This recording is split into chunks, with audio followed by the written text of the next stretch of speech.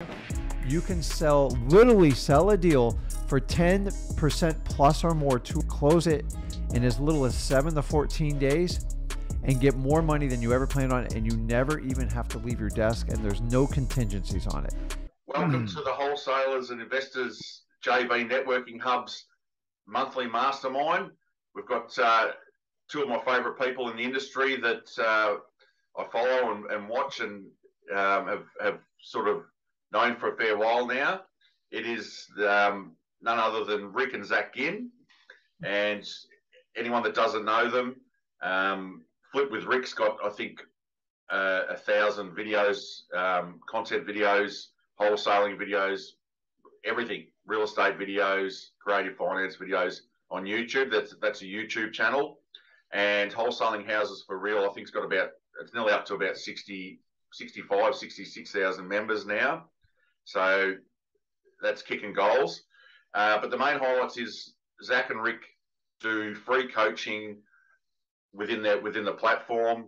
So anyway, I won't go on. I'll introduce them and I'll let them, what I'll do is I'll let you guys just do a brief backstory each of just sort of how you started and, how you got to this conglomerate that is Flip with Rick and Wholesaling Houses for Real. So I'll let you guys take over. Yeah, so I'm Zach Ginn. This is Rick Ginn, Dad, son, and we run a 7-figure wholesaling operation out of Port St. Lucie, Florida, and we're one of the largest virtual wholesalers out here too. And basically what we do is we just teach real estate wholesaling for free. We make a lot of our money off of just helping people. More or less, we don't have to sell coaching because when we teach you wholesaling, a lot of you guys send us deals and we split the deals with you. And that's how we make a lot of the money through the content and stuff we do. So basically that's what we do. We have 4 YouTube channels, all combined roughly over 65,000 subscribers off of that. And what we do is we teach real estate for free. We have the largest real estate wholesaling course. And we're not here to take your money. We're here to just teach you for free. And that's what we do. That's it. So that's pretty much it. Yeah. So I'm Dad. So I started back in early 2003 and did the traditional route.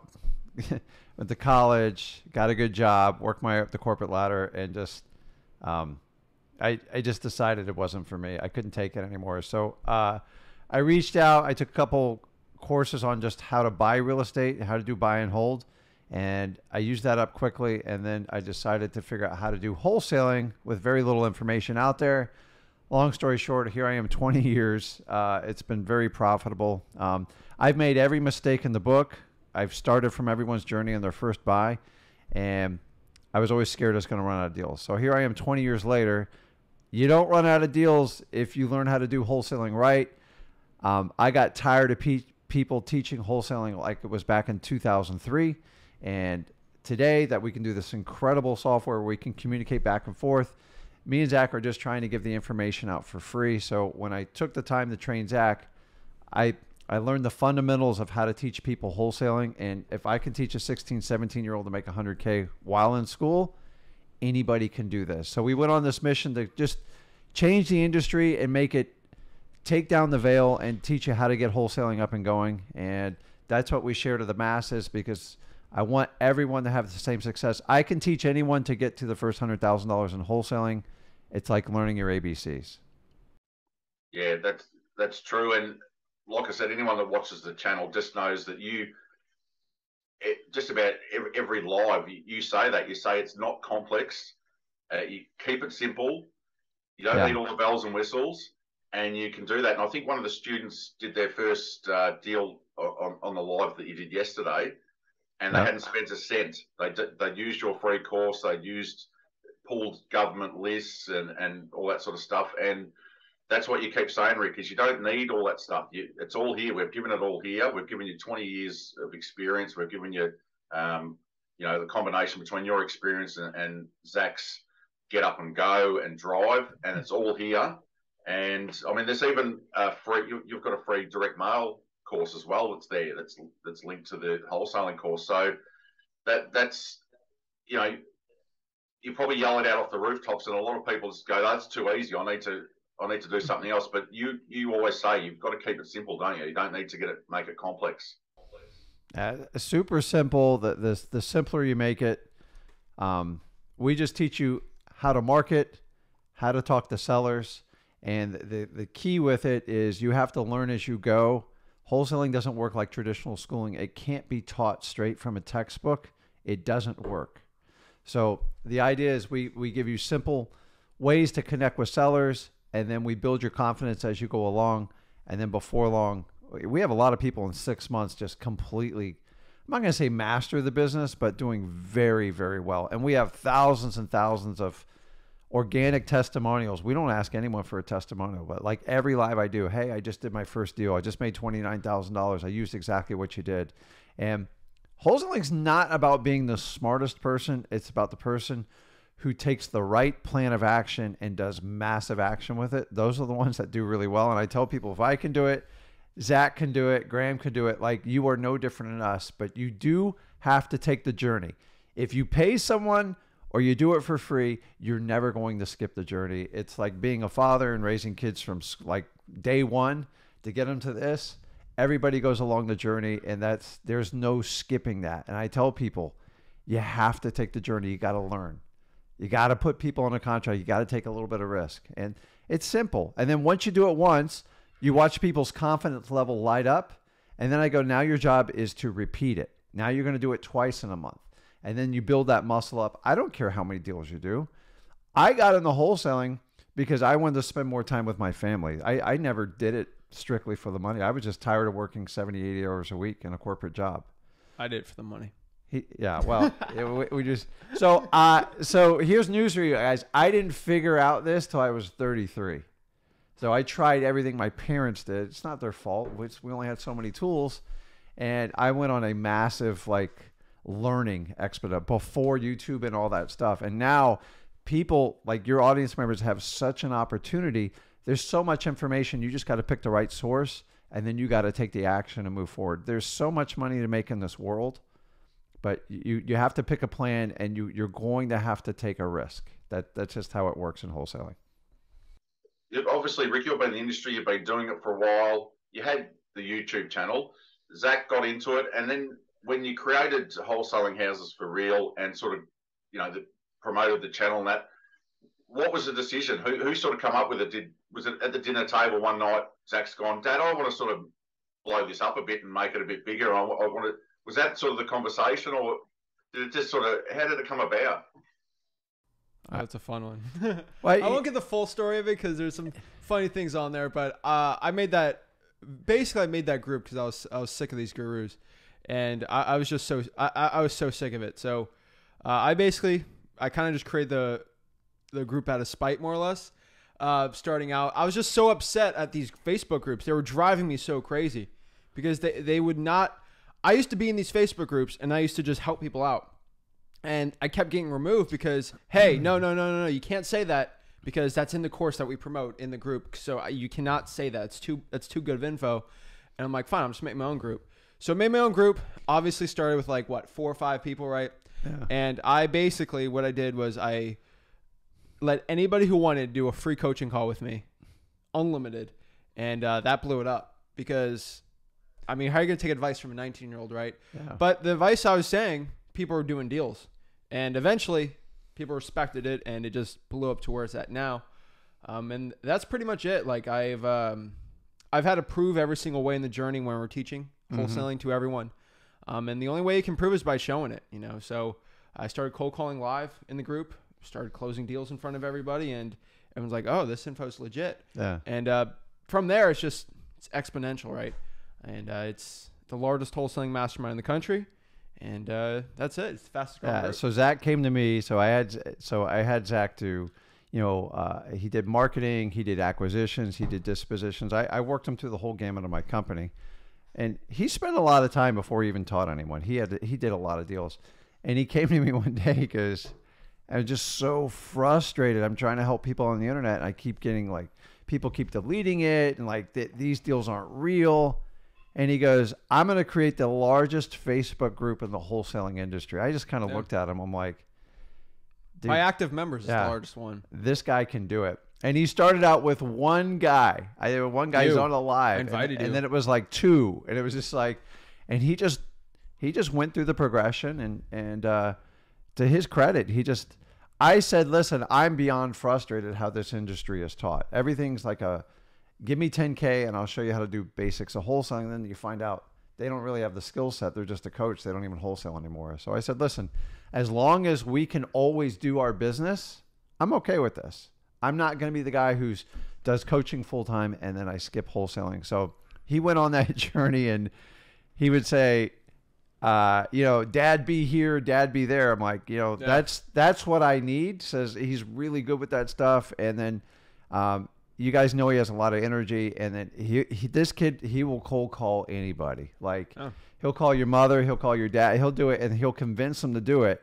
And I said, you need to share that. So to this day, he still does it and people love it. He's the only one that will go on there. It's a lot of work to go live. That will live stream a cold call. Yeah, live stream. Every other ones, they're recorded, they're agents. And you got to be fearless in this business. So he's got the right attitude and the right mindset.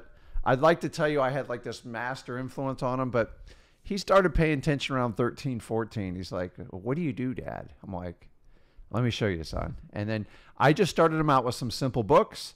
He really gravitated towards the books, asked quality questions. And then I just, he goes, how can I help? And that's how we launched our journey. And then he's about 2 years in the wholesaling. I go, man, you're really good at this. And then he tried the social media with other people. He's like, listen, we just got to take it to the masses. Let's change the business. And he goes, I'm going to create the largest group. I'm like, do it. That's it. So it's a fun story. If you try and do something in someone else's group, you get blocked. I've been thrown out of that many groups. I'm like, hang on, I'm not. I'm nowhere near as fearless as Zach. I don't do content videos or anything. But just if you do anything outside of the box, you get thrown out. I'm like, wow, they are very tight. A lot of the groups. So I'm actually in a networking Facebook group and or an admin group, and there's probably 45, 50 groups in it, and we share in each other's groups and cross promote within that. That's part of the sort of plan to try and get that attitude out there that you're not competition. You can actually, there's, like you said, Rick, there's plenty of fish in the sea, and there's other, there's other podcasters and that. They let me drop my podcast in their group and vice versa, and it's just the attitude's got to change. It's not this scarcity. It's about an abundance mindset. There's plenty for everyone. And one thing I notice as an Australian, immersed in the United States is you guys share a lot of content and that's Australians are really bad. We're behind with that. We're not showing our secrets. We're not, whereas you guys, it's a part of your culture now, especially in this business, is to get stuff out on YouTube and some content. And I think it goes back to the individual. There's enough stuff just in your group that you don't need to spend a cent. You don't need to spend a cent. And then, like you said, Rick, once you've done a deal or 2 deals, then you can go out and spend some money and get the nice, softwares and all this sort of stuff. And then you can just build your business from there, because you do need to automate and delegate. And I think you were saying on your live yesterday that you were saying, look, you've got nothing wrong with people spending money on education once they're set up, or mentorship, as long as the people are legit and they're in the trenches and they're doing it and they can teach you what you need to know right now, not just someone it's just a course and they're not actually doing it. So, you're not against people getting, mentorship or going to Anthony Robbins and doing some mindset stuff. You're not against self improvement. It's just, like Zach said, it's probably more the dodgy ones that are out there taking advantage of people. Yeah, and that's a little bit of the problem in the business. So listen, if you ever like watch Shark Tank, like all that stuff, all good businesses, you got to go out and test the theory before you do ginormous investments. Wholesaling is no different. So you might as well learn the basic mechanics, go out, produce $100,000, and then you can decide which way you want to kind of go on that journey. To decide that day one before you've ever made a dime is a terrible, terrible decision. Yeah. So you got to get out there, get some deals under contract, make a lot of mistakes, and then make a profit, and then your journey has begun. But you got to also remember, we got the best advanced training in the country too. I've Correct. helped so many people go from 100K to $1 million a year off of our advanced topics at freewholesaling.com. Yeah. So it's crazy because a lot of people, they learn how to go from 0 to 100. They don't go with anyone else. So we do teach how to scale from 100K to $1 million, but it's all like rugby, man. You like rugby, right? No, we're more Aussie rules footy. Aussie rules? I'm in Melbourne. The rugby states are New South Wales and Queensland, but the rest of the states are Aussie rules footy. And not many Americans know much about it, but it's an unbelievable sport. I love watching it's when like we it's get like on that TV. sport though, you know. I don't know too well compared to rugby, but like wholesaling, if you're gonna play the sport, you're gonna get hit. Like you're gonna get smacked. You can get hard. And it's like anything, right? Like if you want to make 100K in wholesaling, you make $1 million in wholesaling, you're playing the game. And if people expect to play the game and not get hit, maybe not physically hit, but like mentally hit by a seller, hit by a question, it's the same thing. You're gonna get hit. It's just how you deal with getting hit. Yeah, and the people that go through it and get better, that's how you do it. A lot of times we're just teaching them to get up after you get hit. Yeah. So many times, like kids get in a contact sport, they get hit once, they're like, I don't want to do that anymore. Like, I can't like help you there. Like, you've got to experience a few times, and they go, hey, Rick, that was really tough. The seller was really nasty to me. I go, there you go. Get over it. Let's do it over again. I go, what's the worst they're going to do to you? They're going to say no or insult you. It's not a physical hit. So this isn't Aussie football and stuff like that. You'll live. So that's why I always want people just to immerse themselves in wholesaling, get hit a few times, and then every time I go on the live, you see it, I'm like, hey, that's part of the norm of the course. They're like, really? That's the norm? I go, yeah, you're going to get rejected. You're going to get people like say nasty things to you. If you can get through that and tolerate it, wholesaling is amazing. But it's all about mindset. Like you can tell someone to suck it up when someone's mean to you, but if you really change your mindset, it doesn't matter. Like whenever someone says a mean thing to me, you know, I always tell them, I'm like, hey, my mama thinks I'm cool. Yeah. And if you have that mindset, it's like, I don't care what anyone else thinks about me. You have to have a solid mind, especially with the content stuff we do. Correct. The amount of trolls we got to deal with. I don't care what you say about it. My mama thinks I'm cool. That's all that matters. And if you have that mindset, you're going to be ironclad to go through anything in this business. But so many people will pay these outrageous fees just to go through like a basic mindset. And I tell them, I go, listen, there's tons of information out there for free. I love wholesaling. It is not for everybody. And I know that. And I think this business has been marketed. It's for everybody. That's why it has such a high failure rate. So we just say, listen, let's get you going.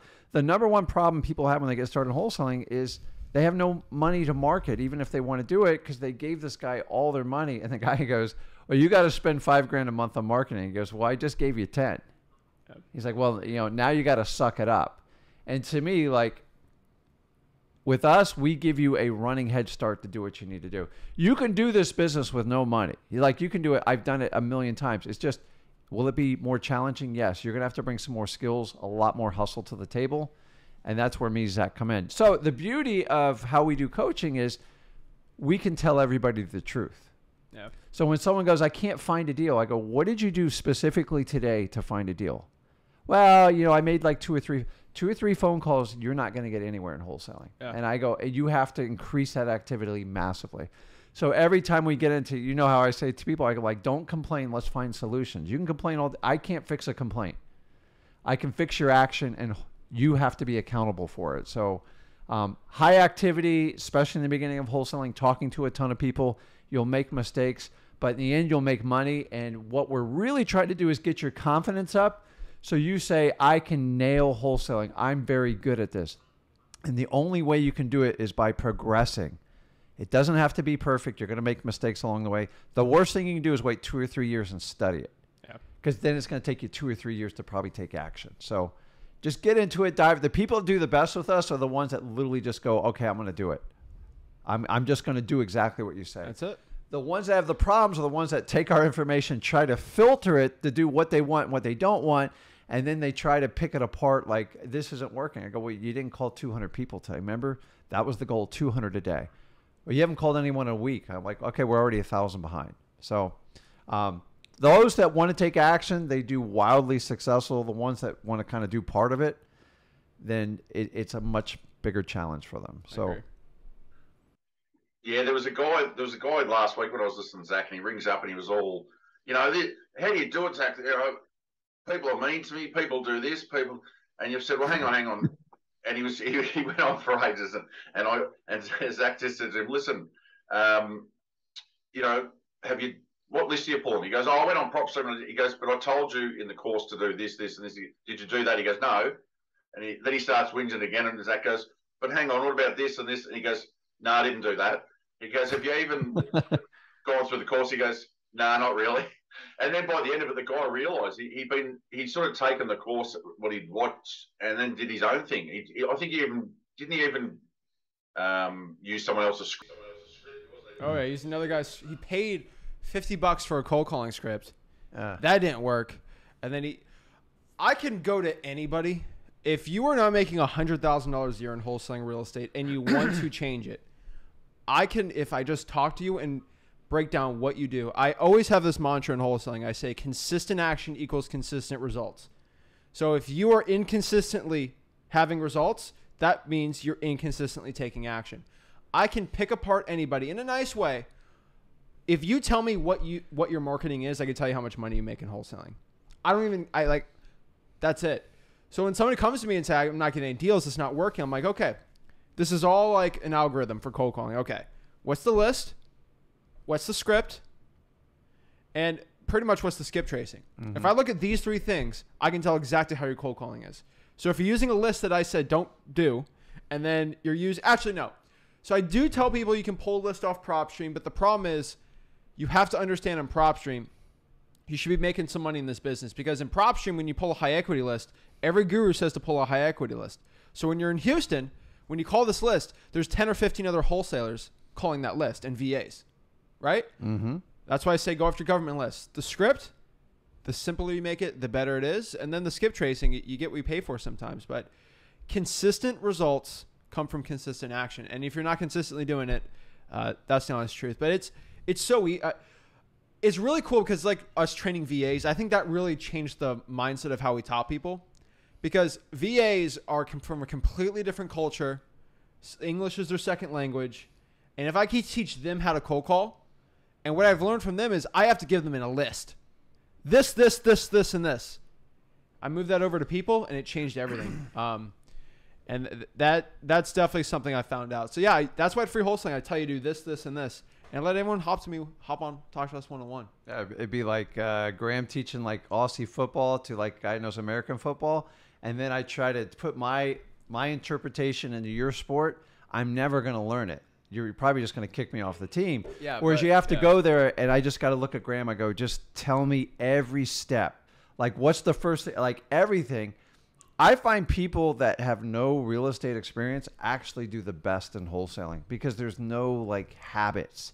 And if they'll open the receptors and be open to it. But the problem is this business has created a lot of distrust with information, people being disappointed, empty promises. And that's where we're trying to fill the void in there. As I said, wholesaling is brutally simple. It's a fundamental skill. And if you master it, you can apply it to almost all areas of your life. But you have to simplify it. Remember that guy in the Hurricanes that was from Australia, the punter with the tattoos? Yeah.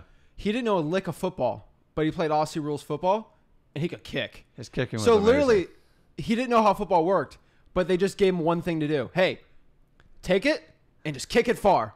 And he was one of the best in the country. And that's all he did. And then he got better at it. He learned. But, like, that's what you have to do. Like, you might not know the rules of the game, but if I just tell you just do this one thing, that's it. So when we did our 30-day challenge, trying to get people to their first deal in 30 days, whenever we did an accountability, I'm like, how many phone calls do you make today? Like, I kind of skipped them today. I was tired. I go, get off the phone. Yeah. It's non-negotiable. Like, that's the skill set I think all us humans can work on. If you really want to get something done, I don't care if it's weight loss, your business, you want to get more wholesale deals. If you set up a plan and you start negotiating with yourself, it's just like working out. Nobody wants to get up and like go to the gym. It's not fun. But you look at the end result. If I can flip 3 deals this month, I can put another $50,000 in my bank account. It'll make me more financially free. I can spend more time with my family. I'm going to get through the pain of these 200 calls a day. And that's what we try to get people to focus on and just simplify it. We don't care about your logo, your LLC, any of that. Do you have a property under contract? And if not, what are you doing actively today to get that result? That's it. There's no point in spending all the other time. Don't worry about your website. Don't worry about your email. Honestly, as long as you have a cell phone and if you have an internet search browser, anybody can do wholesaling. Yeah, period. Absolutely. Keep it simple. We've got a couple of questions for you guys. Lorenzo, did you want to just jump in and ask your question? Yeah, for sure, if that's cool. Yeah, So, no worries. yeah, Rick and Zach, y'all were talking about mindset a bit earlier. What are some of your all's favorite books on mindset? All right, so I'm always weird. I'm a Gen Z, so I'm different. Books are great. I think Gen Z too, bro. I think interviews are way better. Like if I can get in somebody's mind of him talking for 4 or 5 hours, I don't think any autobiography can beat that. Like Elon Musk did not write down his mindset tips. They interview him, he talks about it. A lot of autobiographies are people who do it. That's one thing I've always found. Jeff Bezos never wrote a book. He might have written a book, but like not like a mindset book. But when people interview him on mindsets, that changes a lot. So I guess any autobiography of any great entrepreneur, but I have honestly found that just watching interviews of people that I really look up to in the greats on their mindset's the best one. And I'm not this guy telling you should read 1 billion books. That's kind of a guru thing, more or less. I like listening to interviews a lot better because I found it a lot more inspirational. So I like interviews better. So I'm going to let you in a little secret, man, dude. I'm not a big book reader fan because I guess school scarred me. And it's so you see a lot of people like just learn to read 5 or 10 pages a day. Anything you have to do by force, you're going to give up on. So but I would say anything by Jim Rohn. Yeah, I have a ton of books, and I like them. But in my experiences, I've met a lot of the people who write these books, and you hear the backstory on the book. The books they're edited, they're made to sell. The publisher changed them. And he's right, dude. It's like a lot. Yeah. I mean, I've talked to Kiyosaki, how he did Rich Dad Poor Dad. That book was written to sell. It serves a great purpose, but. I love Tony Robbins' Awaken the Giant Within. It's a book this thick, and it scared the heck out of me. But if you read it, it's probably one of the most content-rich books. Look how old this. I picked it up I picked it up when I was 17 or 18. How old is this book? And I thought it was every one of his books is like 500 pages plus. But I would tell you, any interview you watch from Tony Robbins from '91, this book's older than me. The problem is this is edited like crazy. His draft's probably 3 times bigger than this. Yeah. But when he interviews about mindset, it's unedited. There's no publisher gave him the axe on it. That's why I like it. But, yeah, and plus it's like real time. You can get a lot more information. But the older guys, they have books and they can't really do much interviews. So I like Earl Nightingale. He's really good. Jim Rohn, Zig Ziglar. Like some of the old school guys, I would say those books are good. But like anything's off of interview. Yeah, and anything you can find on Jim Rohn, which he's wonderfully all over YouTube. Yeah. Guy was so far ahead of his time, it still gives me the shivers to this day. In the 60s and 70s, he was promoting what we're talking about today. Yeah. He was so far ahead of his time. If I had to pick one guy, because that's the guy who taught Tony Robbins, amazing. But I love Audible books. I love podcasts. I think there's too many podcasts out there. There's too much information. And we can speed it up too, so there's can process. Guys that like clip out the best motivational stuff and the best mindset stuff for like 3 hours straight. Yeah. And you put that on a podcast while you're in a car. It's amazing. So there's something about their voice and the tone of their inflection. Tonality you cannot get off of a book. Yeah. So books have their purpose, but most books are like a 10 to 15 year culmination of someone's story. Yeah. And sometimes the information, although it's great, it's just not useful for you at the time. Like we show you some of the books we picked up in the 60s and 70s that everybody thinks they created this magic thing. The last one. You can't learn fishing from a book, right? Yeah, you really you can read them all you want, man. It's just you got to get into it. So I love today's technology. Interviews are great, especially when they're raw and they're uncut, because you get into the meat of it. So I guess what you guys are saying is, and this is another thing, the way that 20, 30 years ago when Anthony Robbins was bringing out books that are this thick, we had a bit more time on our hands. Things have moved so quick now, you just don't get the time. So you've got to have your headset on while you're doing your weights, listening to books and podcasts. I never thought of it that way, Zach, but that's really true.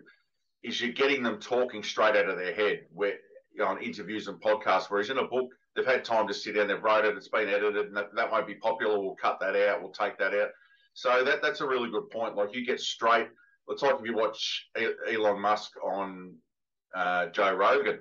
He's talking there. They're having a drink, and all sorts of stuff. All sorts of stuff, yeah. And there's a few F-bombs flying around and all the rest of it. But you get him right there present. So I'm going to jot that down. That's a really good point because, who's got time to read books the size of that one that you just showed on the screen? It's just not. You just don't get the time anymore. So that's why we love doing lives just like this, because you can ask a direct question and there's you're going to get the truth. I don't have time to prepare a statement or anything like that. So anytime you get someone live, you can really, you can get the information you're seeking that hopefully will help you out. Yeah. But you got to be careful with it because, I mean, we've been pitched pretty much not every major network, a lot of major networks be on TV shows. And they wanted us to write things where when I go on interviews, I can't say this, or this, or I can't promote this, or I can't say this certain thing. So a lot of interviews sometimes are kind of from people in real estate are a little weird. Yeah, they read your rules before every estate. You can't say this, you can't do this. So you gotta be careful. You can't promote this. I'm just like, we just steer said the no other to way. Some good deals. Yeah, that's why we do 6 lives a week, because people, like last night, they get the information and then they take the information and then they ask questions back. And that's the best way, in my opinion, to learn anything. Yeah, just what are your takes like this? Sorry, you go, Lorenzo. Yeah, I want to ask, what's your all's take on live meetups and in-person masterminds? I think they're stupid. I'm just being completely honest, man. So you're in a different crowd. So than me. We're a little bit different. So yeah, I'm an old school guy. So I grew up in this business in my mid 30s, and we couldn't do stuff like this. It was to do something like this, you had to spend $20,000, $30,000. So I would go to meetups and I had to build a network the old school way. And I personally enjoy that. I get my son's side of the view. It's not efficient, but it's not. As you know, Grant, you create connections and relationships with people. And, I'll be honest with you, I enjoy that part of it. It's the only part I miss a little bit on the lives, because sometimes physically touching someone and being with them does create an extra energy. The problem with most of the lives and the masterminds you talk, they're not masterminds. A mastermind is an organic gathering of people that all share unconditionally with each other. So what they truly are, most of them are coaching sessions. And the reality is why they put everybody in the same room is because you create this infectious energy and you just get the upside, and it's really easy to sell people. I've sat through all these trainings and how they do it. If you can get people together for a natural mastermind, it's very powerful. But the reality is 90% of the masterminds out there are paid for masterminds, which are backdoor coaching. And you ever hear the people go, oh, everybody in here does $50 million a year. I'm like, really? That's amazing. It's like there's no vetting, but I love the interaction, but it is somewhat inefficient. I have about 50 wholesalers that are doing about over $3 million in revenue on my phone. Text and call me all the time. I've never been to one meetup, one mastermind ever in my entire life. I got pretty much every single one calling me on speed dial. So I've kind of not believed it. Like, Graham, the reason I'm talking to you is because you have a podcast, right? I'm telling you, it's a lot more effective creating a personal brand than flying over the country and everything. And people are like, oh, go to network, you get deals and stuff. We get so many deals sent to us just from doing podcasts and stuff like from our own channel that we could never do it in person. There's no way. But here's the reality of it is I'm kind of old school. He's new. He looks at more efficient ways. That's why we work so well together. But I crave the interaction and relationship. It's just because that's how I was kind of brought up. Yeah. But the reality is by doing that, I'm mostly feeding my ego. I'm not feeding my business. And once you recognize that, because Graham, one of my biggest sayings is you have to lose your ego in wholesaling. The reason why most speakers, coaches, mentors go in front of those groups, it really, really feeds their ego. It's just the truth. It's an ego. So fest. it's a little bit selfish on my ego, and like I listen to him, he goes, "That's terribly inefficient." He goes, "If we do 50 meetups across the country, it's going to cost a ton of time, money. We're going to lose business in our flipping business. Your ego's going to feel better, but at the end of the day, it's not going to help us move closer to our goal." Yeah. So there you go, Lorenzo. The other question we had in the chat was, what you were talking about government lists before, guys. What are the best government lists? What do you think are the best government lists to pull? So right now, I would say 3 years ago, no one ever pulled government lists, and it was so much money. It was so easy. Yeah. I love government lists. So my favorite ones right now are code violations, probates, water shutoffs, fire damage properties, arrest record list, IRS debt lien list, credit card debt lien lists, and then I would sprinkle in some pre-foreclosures that you get for free. Evictions are another one. They're okay right now, but like it depends on the state, right? Yeah. I would say those 8 or 9 are pretty good. I don't think you go wrong with it. And then if you reverse drive for dollars that list, it's money. So and how do you pull those lists, Zach? From the government. It's a government list. Clerk of the court, code enforcement, the fire department, the public utility department. You just literally, pretty much if you go to City Hall, they're all there. And that's what I teach everyone to do, because when you got no money, you don't have much options. And I've kind of blown up all the options for everyone. And we are the only people on YouTube that ever talk about it. And I only knew how to do it because you did all these old school tactics. And they still work. So I would physically go down and pull all that. And he's just like, we can do this online and stuff like that. So like, I'm an old giant. I love like wholesaling relationships, but like I learned, as we can talk about in Dispo today, you don't want a relationship with your cash buyer. It'll actually tax your business. Yeah. But in the beginning, you have to decide where you want to put your energy. I'm not saying visiting like a mastermind or a group up. Just understand there might be a hidden message or a course in there, and if you recognize it up front, a lot of the RIA groups, if you come to the States, you go there's a lot of seasoned like investors, and they're waiting on the fringes to prey on a lot of people that are brand new. Hey, I'll partner up on a deal with you, but you never get any paperwork for it, and then they ghost you, and then they look for the next mark. So yeah. You can pull these lists online too. All my live streams, someone asks me how to do it, I just pop it up really quick. It works really well. Your little government is driving around getting complaints about ugly houses in your city, and they're putting fines on it, which doubles the motivation. Everyone should be pulling them if you got no money, and it works. I'm biased to probates on that list. So what if I'm buying about 1,000 leads from Batch every week? Do you think there's going to be a high chance that I'm getting duplicates off of the government websites? Not really. I have reverse engineered a lot of them. I love Batch, but I've told everyone, if you're pulling a Batch lead list, then pretty much everyone can pull that list too. I have some counties on probates where people pass away. There's only 3 wholesalers that get that list. I compete against 3 wholesalers versus 100 in a market. It's so much easier. It's so easy, man. It's like if Michael Jordan's got to compete against 2 other basketball players. It's simple, right? Yeah. Now, if I'm another basketball player, let's say I'm like Scottie Pippen, right? And it's easier for me to beat 2 other guys out. But if I have to be better than 50 other guys, it's a little harder. Yeah. So wherever there's, yeah. So these government lists, like for the most part, they're free. You do get a little resistance getting them because they get a little more traffic. That makes it better. Yeah. So to overcome the resistance, just be persistent. And guys, the fundamentals of wholesaling is you have to find someone that has a motivating factor, and it can't be price. Price is not a motivation. So you need to find tools where you can point towards where the motivation is. There's nothing better in a government list. I'm all for paid services, stuff like that, but I tell a lot of people just start with the list and work through it. And here's the key to it. We always have thousands and thousands of people in our database. The key is if I'm on for an eviction, or say I'm on for a probate, or I'm on for a pre-foreclosure or a code violation, it doesn't mean I'm selling the house today. And you have to understand that as a wholesaler. So time and circumstance always change. Most people wind up on code violation for a high grass and stuff that have multiple violations. They have a 90% of probability of selling that house probably in the next 18 to 24 months. Yeah. I want it in the next 30 days, but if in your business long-term, understanding if that house is in that bad a condition, eventually they're going to sell. So you just got to stay on the radar. Simple text.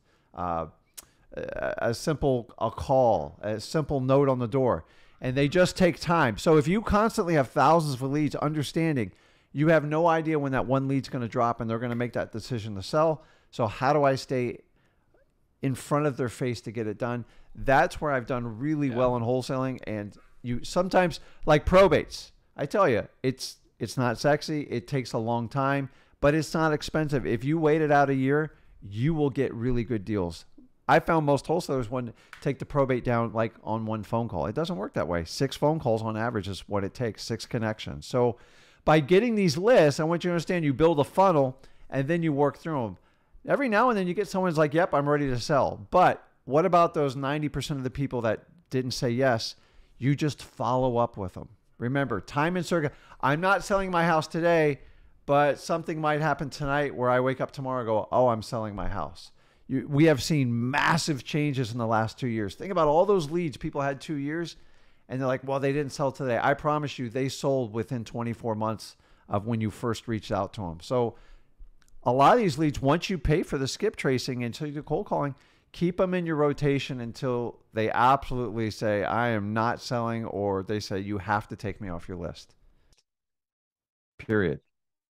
Just one thing. Could you just go through maybe half a dozen of the top half a dozen, Zach, just a bit slower? Because I think there's a few people trying to write it down, and it was... Yeah, so this is really simple. So the ones that you believe are the best half a dozen in those government lists. Yeah, so to finish Lorenzo's thing, the only problem when it comes to government lists, and if you shouldn't pull them or not, if you pull every high equity lead where the person's owned it for at least 2 to 3 years, government lists are probably not your best bet because you're kind of doing such a wide net, except for probates, because you do probates, you send the letters that we teach. It's great. But yeah, here, let's go off of the top one. So if I have somebody who just comes up to me, hey, I live in, Memphis, Tennessee. How do I get my first deal, right? I honestly would tell you, pull the code violation list, code enforcement department, also called neighborhood services. Quick tip, if you're in Memphis, you should do the city of Memphis code enforcement and get the code violations there. And then there's the Shelby County code enforcement department. 2 of them, that's double. Most people don't know that. You get double the list. And they're getting complaints from old ladies about ugly houses in their neighborhood. Oh, my neighbor, he's got tall grass. It's an eyesore, and then it's like, okay. And they put a fine on the property. It's a great one. Literally, you got old ladies and guys looking at ugly houses in their neighborhood when they take their little walks, and they're complaining, and they're basically walking for dollars for you. You got 100 old people walking around looking for ugly houses and complaining all day. That's like 100 employees. It's money. And the list is free. So code enforcement, get all active code violations. I prefer tall grass, structural damage, and mold or mildew. Next one here is probates, people that passed away. Go to the local county clerk of the court, and then you can kind of go from the probate court and see that, John Smith passed away. Sarah Smith is the heir. You get her address. You can skip trace her, get her phone number, call her up, see if she wants to sell that property. Pretty simple. The next one is, I like liens. I really am a big fan of liens. So you can do tax liens. Usually people don't pay their tax in 3 years. That's public records. You just go off of liens for taxes. Water shutoffs, you go to the utility department. If you're not living with water and you're running in your house, toilet, shower, it's miserable. You definitely want to get rid of it, or it's just a vacant house, right? Mm-hmm. The unfortunate part about vacant properties is you have to pay for that list because the United States Postal Service only lets 501c3s get it. So you have to have like a paid service to get it. But a lot of vacant properties, the water's not even running in the house or the lights. So the utility department, if they're not paying, the lights aren't on and the water's not on. So that's a quick hack. Just ask for all water shutoffs or utilities if you really want. Just give me a list of all the properties that the water is not currently turned off or they haven't paid the utility. There's no account set up. And then from there, you get fire damage properties that went on fire. They're sometimes called red tags. Go to local firehouse, fire department. Hey, can I get a list of all the houses you went on calls for? And then from there, you can kind of just run through the rest of them. There's liens from the IRS, from the Department of Revenue. There's a million. I would probably stick to code violations, probates, water shutoffs, and fire damage properties starting out, and then kind of expand it from there.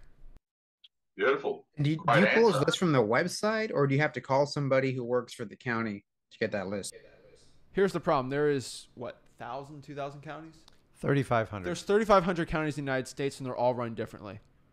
So some have a public code violation list. You can just pull it up really quick. And some you have to call, be very sweet to the lady there for like hours and hours, and then she'll finally give it to you.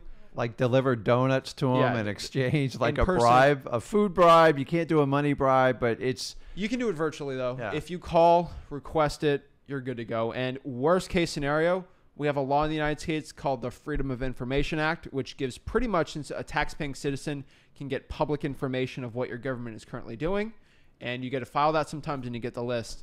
There's a million ways around it. You guys... You have to do that each time? Oh, sorry, Graham, go ahead. I was just going to say, you guys have got content videos on this, haven't you, in Flip with Rick YouTube I channel? can go for hours on this. You know this. I can go for hours on this. I'm It's all at just saying, freewholesaling.com. If anyone that's watching this wants to go on to, hasn't been on Flip with Rick, like, there's not one topic you don't cover, is there? Like, Zach, you'd have a video where you actually tell people how to do this, wouldn't you? Oh, yeah, every single one. Yeah, and we walk into detail, and the reason we create it is to help people out, because you can't always spend... Well, that's half of it. Yeah, The other yeah. half is I'm sick of explaining it to people, so I'm like, just go here, and I talk about Yeah, it. we show it. And I said, so every time I go on the live, I go, how far have you gone through freewholesaling.com? They're like, I've kind of grazed through it. I'm like, I can tell Like, by the way you're respectfully, asking this. I know Lorenzo hasn't gone to freewholesaling.com because he would know exactly how to pull each one. So, And but I'm the- saying that nicely, but Yeah. like I can tell anyone that hasn't gone through it. But what... Yeah. So you just register there. There's no upgrade. You just you put in your email, and then you can go through like start to finish, and everything goes in sequential order. And then we even give you a 30-day challenge if you want to follow us like day by day to get your first deal. That's how we do it. And the thing is, you watch it at your own convenience. You can watch it in fast forward. You can watch it in slow motion. You can go back and replay it. And that's how I like to learn. I do like the live stuff. I just think getting like the fundamentals, like if you're going to learn math, like you could go through some basic cue cards. Like I'm in the process of like learning how to play cards because I'm interested, because I skip like a lot of poker and I get killed in it. So I go and take the basic rudimentary on like all the hands and everything you do in poker. And then I go to the games, I get my butt kicked, and I'm like, okay, that's how I learn. And then I ask questions. I go, hey, how did you know how did you know I would fold? He's like, oh, you kind of like, you squint your eye. I'm like, oh my God. And that's kind of how we do wholesaling too. It's like, you got to just get the fundamentals and get through it. And then as you learn, then you can ask really like much more advanced questions.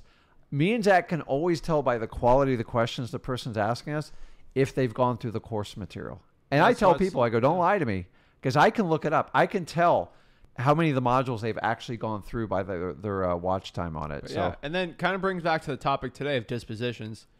You go through that course, I'll literally show you pretty much the 3 or 4 key tenets to selling any deal really fast. yeah. And, you know, it's pretty simple. You Plus, know, we spent 2 hours on it last night. So if you go to like Flip with Rick, you can even go into it. And we went into like really detailed. And the really cool thing is teach it. And then people ask questions live. And if you have a question, Lorenzo, I guarantee 1,000 people behind you have the same question. So I tell people there's no bad question you can ask. Yeah. But when they need more information, I go, listen, when we get off this, go over to freewholesaling.com and do a little bit deeper dive and then hop back on.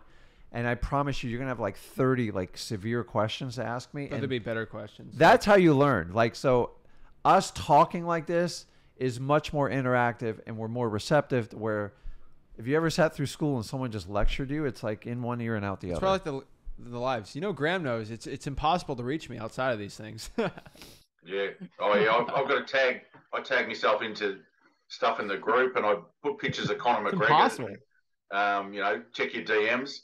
But this is what I'm saying, Lorenzo. What I'll do is I'll put it in the chat, the wholesaling course, the Flip with Rick YouTube channel, because they're amazing. Like, I always bang on about Rick did a YouTube video on work, you know, picking the right titles off us. And I reckon I made the mistakes that he said every time through there.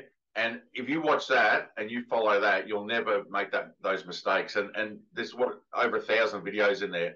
How to get government lists, how to pull the best list off PropStream, all this sort of stuff. So I'll chuck it in the chat.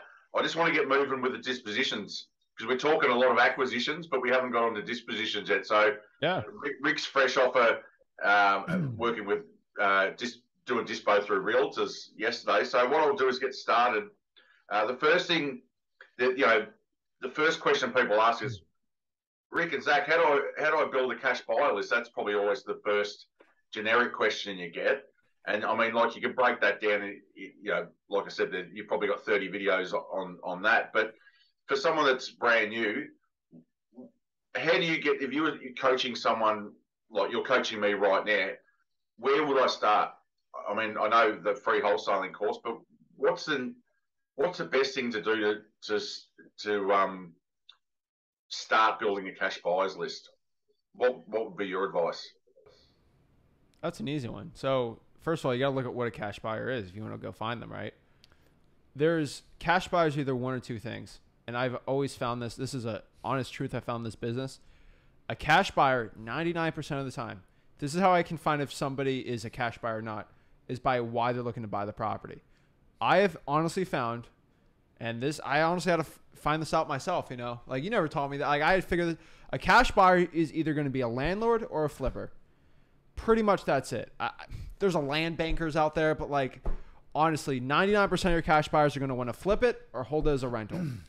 That's it. If you burr it, sub to, that is a landlord more or less, or a flipper, right? Correct. So they're either a landlord or a flipper. If you talk to somebody who says they're a cash buyer and they don't give you one of those reasons, they want to flip it or they want to rent it out, they are probably another wholesaler, right? So that's what I've honestly found. Now, if I know that, I got to look at it both ways. So let's look at these two types and see how I find them. So the first one, a landlord. If I'm a landlord and I buy properties and then I rent them out, how am I going to reach out to that person? The for rents, right? Because they're renting out their properties. So if I'm finding these for rents that this guy's listing his property for rent because he's a landlord and, Sarah Smith, the realtor's listing it, I'm going to look up who's the owner. John Smithfield. And John Smithfield owns 6 properties he bought this month for rentals. Whoa. Let's go reach out to him. He looks legit. He's bought 6 properties. Hey, man, what's up? Like, are you looking to buy any more properties? Yeah, I use them with my realtor. Well, why don't you try to buy them off market? Oh, I heard about that on bigger. You explain it. He looks up wholesaling. He's like, I'm in. And he sends deals, and he's like, this is like 20% below what my realtor. I don't have to pay all these commissions. This is insane. I have made so many landlords so much money from just usually buying properties on the market than this. It's amazing, right? So that's the first part. Like, if I'm going out here and I'm looking for a landlord cash buyer, go where they're at, right? If I'm going to go and find somebody that's like really into like if I want to find somebody who's a big fan of the Miami Dolphins, I'm just going to go to the stadium on a football game and find them. Like, they're all there. Okay, not all of them, but like a lot of them, right? You just got to go to where they're all together. And there's 5 key ways I found cash buyers. And then you got the flippers, right? PropStream, Batch has ways to find it. But I'll just give you the 5, right? There's auctions, Facebook groups, cash sales, for rents, and then auctions, Facebook groups, cash sales, agents, and then the for rents. Those are the 5 ways to find cash buyers. So if you're going through all of them, if you have money, you can do the ones that are free, right? I tell everyone, if you are in person right now, you should all go to your property auctions. And that's something no one really talks about. They're a lot of fun. I there's nothing better to me than an auction because I get a mastermind, I get investors, and I get cash buyers. Go ahead. So what's an auction? So it's a property that's being listed, usually a multi-family deal, maybe 5 units, 4 units, right? There's 50 people trying to bid on this, 4-unit property, right? That got foreclosed. There's going to be 50 people at that auction if it's a metro market, right? That means there's 50 people that have cash right now. They're looking to buy this for a rental or a flip, right? Guess what? It's an auction. Only one person's going to win. That means 49 people are going to be sad they didn't buy that property, and they have the cash ready to buy more real estate. Shake my hand. Hey, how are you? What are you looking to do? Oh, I'm sorry I didn't get it. Like, I'm trying to sell this deal. You get 49 cash buyers in, 30 minutes? And it's free. You just pull up there. Yeah, and they're all qualified. Yeah, every major market has some sort of auction. Yeah. And the auctions take place in front of the property. So it's like... Our market's got 200,000 people in it, and there's probably 2 auctions right now on a Saturday. Every Saturday. And so I used to take him when he started out. I'm like, look at this. And his job is to go around and just talk to everybody, get emails, get phone numbers. And to piggyback on what you said yesterday, guess who are also there? the realtors bidding for their clients. And that's how we found that little secret. So it's like, guys, you just got to understand where to look for him, exactly what he's saying. And once you understand that, it's like, okay, now I know how to attack it. And that's what I need to look for. So many people complicate it. You're just looking for cash buyers. The problem is the word cash buyer today, Graham, is everybody codes themselves as a cash buyer. Your job as a wholesaler is to vet them to find out if they're really a cash buyer. Unfortunately, 70% of the people you talk to, 75%, they'll say they're cash buyers. They're not. There's big guru groups that claim they get lending and then they pretend they're cash buyers to people on Facebook groups. And I've had them on a couple of my deals. It's so easy to figure out if they're real or not because I ask, hey, give me a proof of funds. And it's a 20-year-old kid. And I can pretty much assume, you know. Yeah. And he's a 20-year-old kid. He's got his nice little hat on. And he's like, I'm a cash buyer. I'm like, okay, send it to me. And it's his guru's name on it. I'm like, your name's not on the thing. You're not a legit, this isn't a cash buyer. That's a hard money loan from your guru. It's hilarious. So you got to understand what's a legit cash buyer or not. And you always have to ask the right questions. And if you go through this list of questions, it's impossible for someone to try to daisy chain your deal. First of all, the most important one is how many properties have you bought for cash in your own name this year? If it's a fake one, they're never going to say it. Do you have the bank account in your personal name right now? Some of them do. Yeah. But they will never show you how many properties they bought in the past month. A legit cash buyer doesn't really care. And you can look them up pretty easy. So yeah, we go through it. Auctions, Facebook groups. I have ad copy you just post in Facebook groups. You probably get 10 cash buyers every time you post. You can do it once a day. You can DM cash buyers. It's really easy. Cash sales. People that buy properties cash, you just have a VA cold calling them. Agents, you kind of talked about that yesterday, but just reach out to real estate agents for cash sales. And then from there, the 4 rents. It's really easy to sell a deal. Most people just really confuse it. So the most important part when you go through is the vetting process. We teach the whole thing in detail at freewholesaling.com. But remember, you don't want a relationship with your cash buyers because they will leverage it against you. Like they're really good. So what happens is you ask your questions in order of importance. Why? It's like cold calling. I don't want to spend 10 minutes with you if you don't have any cash. Yeah. So, hey, listen, what types of properties have you bought any? Hey, can I get a proof of funds? 90% of the time, the reaction of the proof of funds will tell you if you're ever going to do business with a person. Oh, why would you ever need that? I expect whenever I buy a property from even a wholesaler, if they don't ask me for a proof of funds, they probably are not in direct contact with the seller on a contract. When people get like, that's very personal information. No, it's not. Just show me a screen app or give me the front statement the last 30 days. If they can't produce it. I don't want to show you how much money I got. Well, show me a letter. You have $500K right now. Right? If they can't produce it, you've just saved yourself a ton of time. Okay. And then the last important factor I want you guys to understand is we love cash buyers. I don't care how many people you have on your list. Quantity does not impress me. Actually, it scares me. You only need 10 or 15 quality people to keep your business actively running as a wholesaler. I personally look for the avatar, the type of person. I love selling to someone that can't find stuff on MLS, has cash, is super handy, likes to do repairs for themselves, and buying the house for a family member or a friend. They will typically pay me top dollar and follow all my commands. Now give me a guy that's bought like 30 or 40 properties from me or somebody else. I find them to be the most difficult cash buyers, and they think, you, Graham, you should take a discount to do business with me. I try not to sell the same person more than 3 or 4 properties in one given year because I want the best return top dollar. But here's, the last part too is this is really important because with dispositions, I think a lot of people think they cap their mind with things. You love David Goggins. David Goggins says you have a governor in your head that stops you from reaching where you can actually be. You go 60% of where you can actually go and you can actually push forward. A lot of people think, I can only make 20, 30K on this deal. And we show you, we can make 70, 80, 90K on an assignment deal. And it happens all the time. And it all comes down to the quality of your cash buyer. But here's the problem. A lot of people think, I can't make 80K because the cash buyer is not going to be okay with it. If you ask your cash buyer, are you okay with me making $120,000 on this assignment deal? And you know you're only making 10. If they say, no, I'm not comfortable with you making that much money, it's not a good cash buyer. A cash buyer should never care about your assignment fee. But unfortunately, I found 5 to 10% of cash buyers that are qualified are upset if you make over 10K. So you don't want to deal with them because once you hit that 80, 90K deal, you're never going to get it because your cash buyer is going to blow up at the end and you're going to lose that deal. So you double close too. Yeah, But so whenever they say, "Oh, hey Zach, I saw you bought that property for 50 grand. You're telling us 100. You're not making 50 grand off me." I'm like, just don't even negotiate. Just get them out. Yeah. Because that's like going to like a retailer like Walmart and go, "Well, I'm going to buy this shirt. I know you only made it for $5. I'm only going to pay you $6." Do not negotiate. Yeah. It's not going to work. I'm just telling you, look for someone that buys a few properties, has some money, and they'll pay a lot more. When I used to, in the beginning, I negotiated heavily with guys. They buy 40 or 50 deals from me. And every deal they bought, they wanted a deeper and deeper discount. It just got to the point I couldn't do it anymore. And then they're like, "Well, Rick, I took you to dinner. We went fishing together. Our kids played together." I'm just like, uh-oh. I mistaked him as a friend.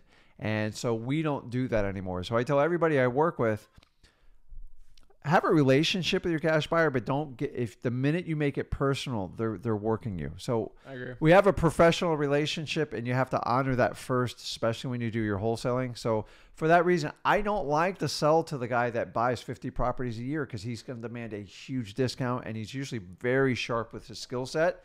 And as a new wholesaler, I got taken advantage of in my first 2 years. I gave properties away. Like I just wanted to get deals and move them. So now we've come to a much more robust, advanced system. So Zach broke down the different categories where we find cash buyers. And there's categories of cash buyers on top of that. I can go deep into everything. The problem is I don't want to complicate it for everyone. Yeah. I can really deep dive everything, but I can also make it simple, right? So it's just there's different ways around it, right? So I always qualify, do I have a massive rehab project or is this one kind of ready for rental? Yeah. And if most houses fall in 95% of those categories, but don't be giving the rehabber your rental ready properties because it's never going to work. So it's like in the beginning, I used to send everybody everything. Now I'm like the rehabbers, I focus on the rehabbers, the landlord guys. I know exactly what they want. They want to know the cash flows. And if you guys can cater like doing those offerings, it works really well. And so yesterday we talked about like realtors. If you're going to work in realtor world, let realtors talk to realtors because us wholesalers, I don't speak realtor language. I'm actually really bad at it. I have no problem paying a realtor 3% because on average, I'm going to get 10% more.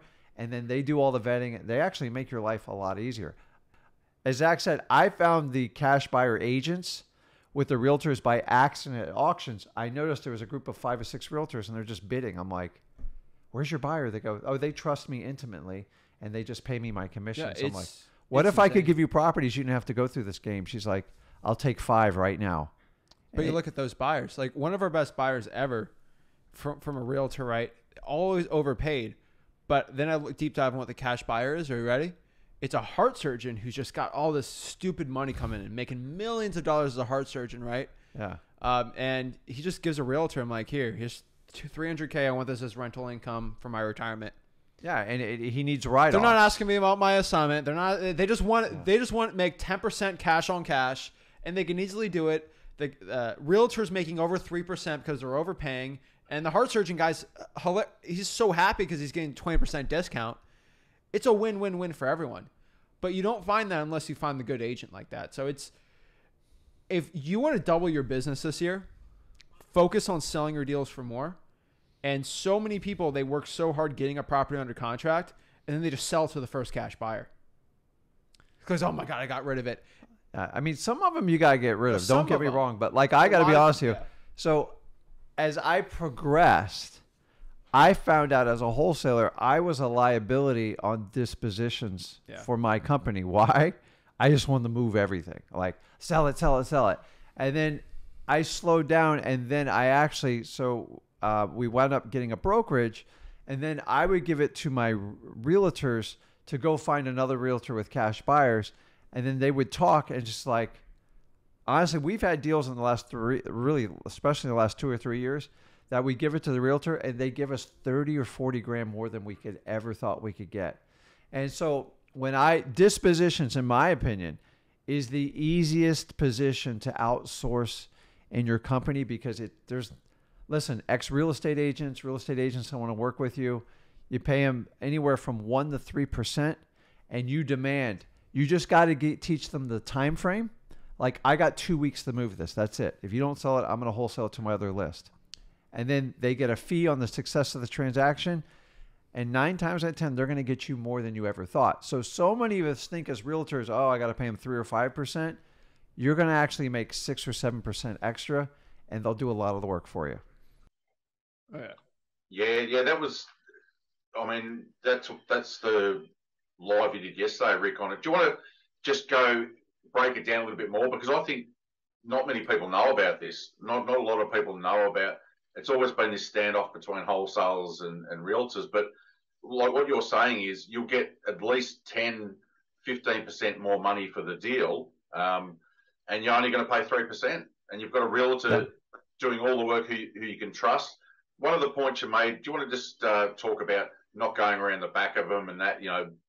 So there's, so one of the biggest challenges in wholesaling is, as creative and entrepreneurs as we are, you always hear these stories about wholesalers going behind, your back and contacting the seller behind you. I will tell you, real estate agents do not understand how we acquire any of the properties, and you explaining wholesaling to a real estate agent is usually pretty much a waste of time. Now, on the disposition sides, realtors are wide open. Why? Because they get paid a commission and their clients want products, and a lot of times their clients make demands that's very hard for the realtor to fulfill. They're not wholesalers. They're not a master at marketing direct to sellers other than getting retail listings. So knowing that and absolutely understanding that is, from the disposition sides, realtors are much more receptive of working with people like me. Here's a little tip. Don't use the word wholesaler, because realtors are taught a negative connotation to it, and they stay away from that. Most of them think wholesalers will waste your time. So I talk to the realtor. Maybe I find them at an auction. So the easiest thing to do is find a realtor that has access to like realtor data. We call it MLS in the States. And then they can do incredible searches in there. They look for buyer's agents. That's when the buyer is represented by a real estate agent, and they go find listing properties or off-market properties, and then they get a fee for finding it. So you can simply search buyer's agents for cash transactions, meaning there's no type of recorded mortgage, and you look in the last 6 to 12 months in the areas where you do wholesaling. So we would use zip codes in the state. Once you have the list, the really cool thing, Graham, is not only is their name, their email on it, their office phone number, and their direct cell phone number. You just reach out to them. I don't force them into wholesaling, and I just simply say, either on the phone or in person with them, listen, I have access to off-market properties. I'm direct to the seller, and a lot of times these things need rehab or they need landlords, and then I'm going to vet them. What type of buyers do you have? Well, I have a buyer that loves to do rehabs in this area, and he's demanding like 3 or 4 projects from me, and I can't find anything. Once I hear that, I know they're going to pay me top dollar for it. Okay? Once I do that, understanding I don't go through the vetting process on it. Why?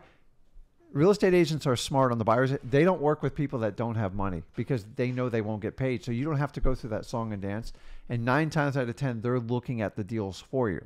So the last thing I have to just train an agent on, hey, have you ever worked with a real estate investor or a title company doing an assignment, a contract? More than half of them are going to say, I've heard of it, but I don't understand it. Instead of you trying to teach them how it works, I usually bring in a title company, or you can bring in a lawyer and have them explain it from a third-party authority, showing you're legit. And at the end of it, they want to know it's legal. And number 2, you know what the biggest question they have is? Do I get paid my commission? Yes. Most of my properties, I'm looking to move in 2 to 3 weeks. We do an assignment of contract. You get the full rights. You get clear and free title insurance if your buyer's willing and ready to go. And once you establish that relationship, if they do 1 or 2 deals from you, you can literally sell a deal for 10% plus or more to a real estate agent, close it in as little as 7 to 14 days, and get more money than you ever planned on, and you never even have to leave your desk, and there's no contingencies on it. And I found this out with real estate agents. That's why I like to use them. Because a lot of, you know, the biggest craze has been, hey, use hedge fund buyers. I like hedge fund buyers, but they're slow and they can get out of the contract at the last minute. Real estate agents, they're locked in, they're local. It does take time to build that relationship, but if you do it and you expand your buyers for your dispo for this, you will increase your profit per deal and you will become so much faster in selling your properties. And then you already have, now you have an avatar for what your cash buyer agents want, and you can have more confidence going out and contracting those types of deals. We constantly hunt particular types of properties for clients because we know they're going to pay top dollar. And that allows me to buy some properties at a little bit higher value because I know I can sell it instantly. So you got to use that strategy. Yep. And the list that you're talking about, Rick, is you get, you know, like if you've got a contact with a realtor or someone that's got a realtor's license, they can pull this list for you, can't they? So you want them to pull that list, and you have to understand is you have to honor the realtor code. They're never supposed to fight over listings and clients. Once it's their client, it's their client.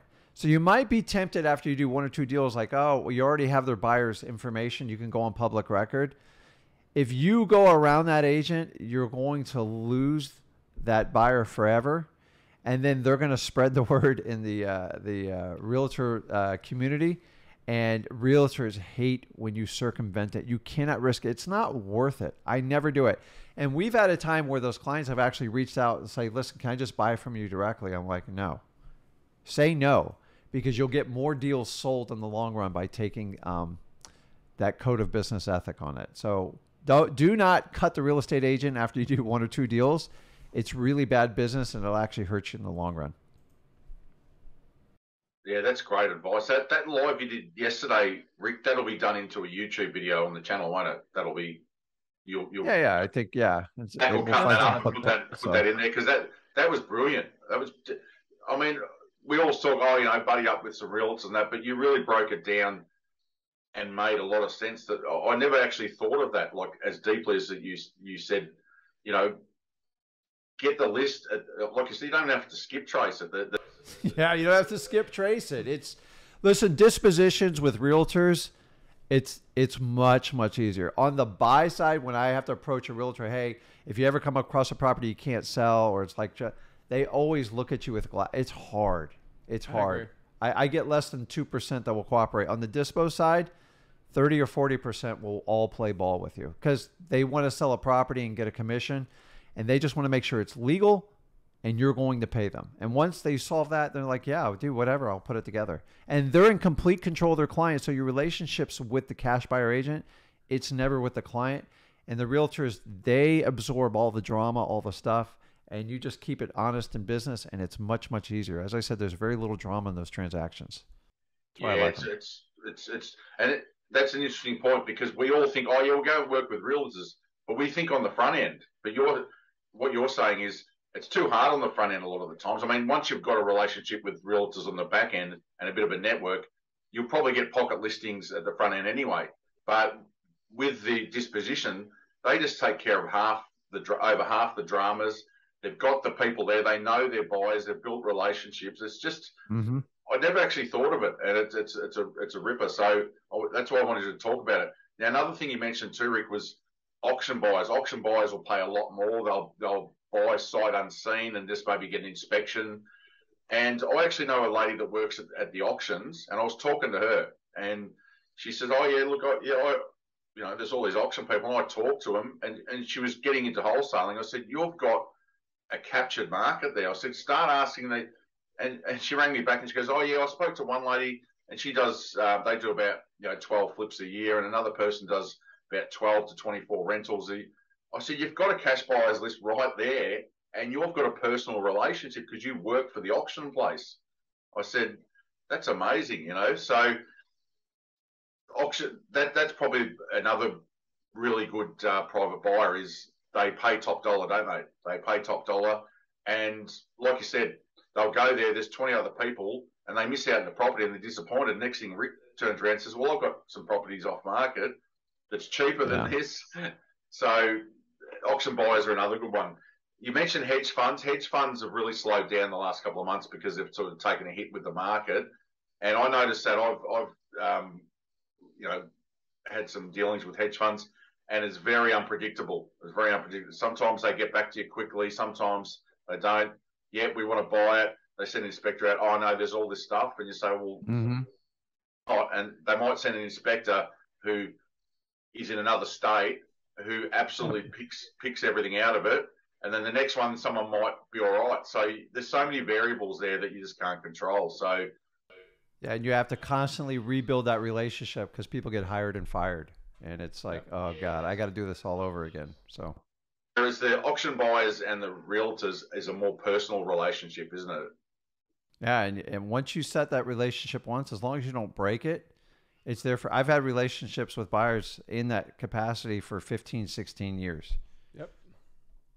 You build it once and it's done. So it's kind of nice because you don't have to service it. You just service it with deals. That's it. Yeah, yeah. And then, I mean, obviously for people that are new, another good thing is to hook up with people like yourself and people that do do JV. And if you're really good at acquisitions, to start off with, move the first couple of deals with someone that JVs that's got this huge network that knows all these things, get a bit of money under your belt, and then start, maybe transitioning after half a dozen deals into building up your own cash buy list. So that's a bit of a cheat sheet, isn't it? Line up with someone that does JV that can move the properties. And a lot of times too, like for instance, you guys will get a lot more assignment fee than they would be able to get themselves. So it's not like you're taking money off them. You're actually probably earning them, they might get $7,000 themselves. You're earning them $10,000. And then your money comes out of the fact that you're actually getting a lot more out of the buyer. So a lot of people don't think, it's a bit of a false economy. They don't actually think of that, do they? No, I don't. It's crazy. Sometimes it's better to make 10 or 15 grand than zero. Yep. Because sometimes people just don't have the skill set or they don't have the buyers. And if you can pair up, like we offer a JV program, but like even if you JV someone in your market, as long as you keep it honest and upfront, taking half and getting, a learning in your confidence, it's not a bad move. I did a lot of that in the beginning when I started. I did not have a great cash buyers list, and I had to learn over time. So if you have somebody that has to move a property quickly and you don't have the cash buyer network built out, find somebody you can work with even as a backup plan, because I'd rather you take 10 grand than zero. Like you're never going to get killed taking a profit. In the beginning, you have to make some sacrifices. So that's a great strategy. And that's for virtual markets too, isn't it? If you jump into a virtual market, you probably need to JV to move the deals until you get some presence in that market as well, isn't it? Yep. Exactly. Definitely. The last thing, we've been on for a while, so I'll let you guys go. The last thing I wanted to ask you was another thing in a virtual market. I'll ask you for a couple of tips and tricks on this for people that have been in a market and they go, I'm going to go virtual into one or two virtual markets. What's the quickest way that you guys think to actually be able to move deals when you haven't done a deal before? You haven't disposed a deal in a virtual market. You've got the deal under contract and you go, what do I do with it now? I don't really know anyone in there. We've just mentioned JV. I would just do Facebook groups. I'd steal people's cash buyers pretty easy starting out, and that's honestly what I do. I find a bunch of kids bragging about deals. I'll find the address of the deal. I'll find the actual owner of the deal who owned it and bought it, reach out to them, use them as a good cash buyer, look at the deed, see where the title company from that deed's from, use that title company. Pretty easy. I like stealing people's cash buyers, and it's very ethical because they're bragging about the deal. They show me the address. I see the cash buyer that bought it. I'm just going to reach out to them. Yeah. Let them do the prospecting for you. Cash buyers are not loyal to you. Yeah. And then if you lose your ego and you let them amplify their ego, you'll cut out like 80% of the work. Okay, I've just got a question coming. So with the realtor system, Rick, how would that stack up jumping in a new market? It'd just take a little bit to reach out to some realtors, wouldn't it? But you could do that as well, couldn't you? I'd not start out. What's that? Would you start out with realtors? No, because the number one goal of doing a virtual market is make sure you prospect enough that you have deals. So if you start building relationships with agents right off the bat and say that's not a productive market, you're gonna spin your wheels a little bit. So in the beginning, you're doing proof of concept. The advantage of virtual market, you can do it anywhere in the world, but you got to find. So just like a prospector is digging gold, he's going to do a bunch of test holes before he brings in the heavy machinery and makes a giant investment. You can't waste your time like building cash buyer agent relationships on a market you just started. I'm going to go through Facebook groups mostly first. I'm going to find any type of for rent ads, and then I'm going to try to go direct to the buyers so I can find out if these deals are profitable. Because as a virtual market, you're not as adept to the local market pricing, and you have to figure that out sooner than later, because cash buying agents will eat you alive if you don't know the market. So for that reason, I don't want anyone to start out there. Yeah, yeah. How about I've heard the theory of people that do, or is it foreclosure agents, because they have auction buyers and they've got cash buyers. Is that the same thing that you're talking about, or is that slightly different, that you can, because they've got cash buyers because they have to buy cash at auctions at the foreclosures? Well, listen, a cash buying agent, they don't care where the deal comes from. Most real estate agents that represent cash buyers, they specialize in it, just like we specialize in working with distressed sellers. As long as you can give them clear title and it's legal and you can pay a commission, they don't care. So the smart ones work with auction houses, and like, the problem is what they hate is they have to go there and bid the properties up.